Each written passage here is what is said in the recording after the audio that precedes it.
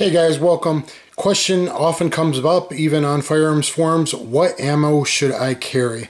I'm going to handle 380 and 9mm right now. In other videos I've talked about 12 gauge for the home and 5.56 223 quite a bit. So I have other videos on that. Look that up and look for my 9mm video. Right now I'm going to cover the 380. Okay, so if you got a little pocket pistol like this Ruger LCP, what should you carry?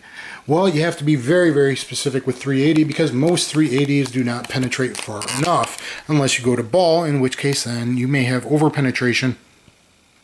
So, and no expansion and not a lot of damage. You're talking about a little pebble thrower here. This is only 125 to 128 foot-pounds of energy versus this 350 to maybe 450 with this with the plus P plus pounds of energy. So comparison 125 to 350 to 450 in 9mm, 380 is just a little pebble thrower. Not that I want to get hit by them, that's a straw man argument.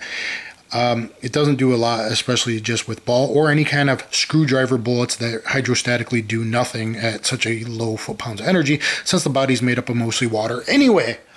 There is a clear winner, and that clear winner is anything with this 90 grain XTP bullet. I like the Fiocchi, but there's also other brands that use this XTP bullet.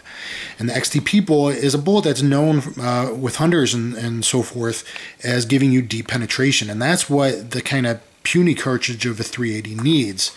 And it gets that. It gets adequate penetration by FBI numbers. FBI penetration in gel is not human, is 12 to 18 inches. This will meet that criteria. And there's your XTP bullet there. So the XTP is the clear winner either by Fiocchi, by Hornady Custom, by Hornady American Gunner. You can probably find that cheap sometimes, even at the big box stores, or from Precision One.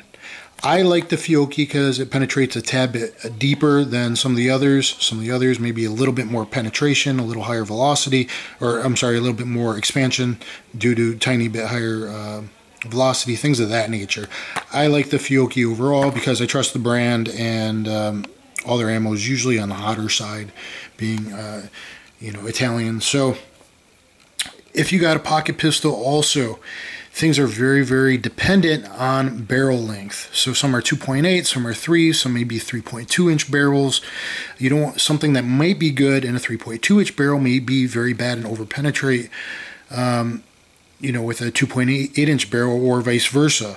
So the number one by far is anything with an XTP bullet. Anyone that tells you one of the screwdriver type bullets, ARX or extreme penetrator, extreme defense, any of those, they don't understand how things really work and that gel tears and the human body doesn't. It's made up of mostly water. Gel does not simulate human flesh. Somewhat simulates pig flesh, but not human flesh.